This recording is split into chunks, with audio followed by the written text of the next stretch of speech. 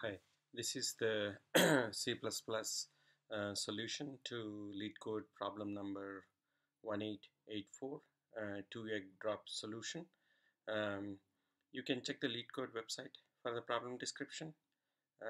Imagine you have 100-floor building and you have two eggs to determine the critical floor. Critical floor can be defined as the least floor from which the egg breaks. Um, the brute force method would be to go from floor to floor, starting with the first floor and then drop. Then you can find the critical floor with one egg itself.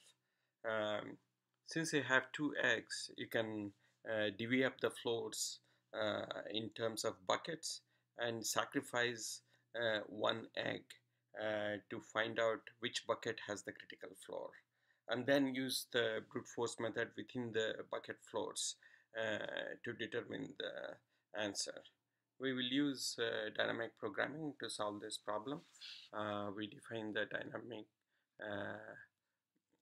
program dp vector of 100 in this 101 in this case.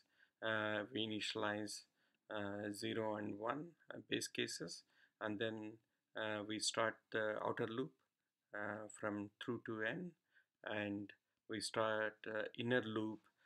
This loop is as if it indicates like what if the building is like 2 floors, what if the building is 3 floors, kind of thing. So that's why it goes from 1 through I, whereas the top floor goes to the actual up to 100 in this case, say.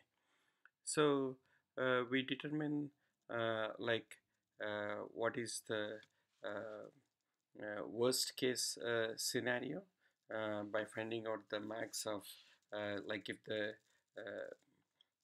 if the egg breaks at the xth floor, then you have to go from 1 through x, or if it doesn't break, then you go from I through x.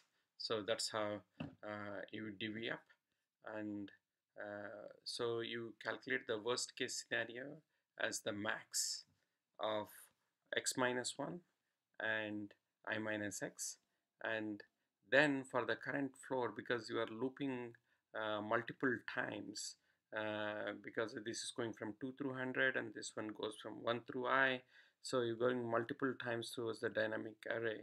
So every time you get a minimum scenario, you update that value in this vector, and then you return the dpn. That's it. Thanks for watching.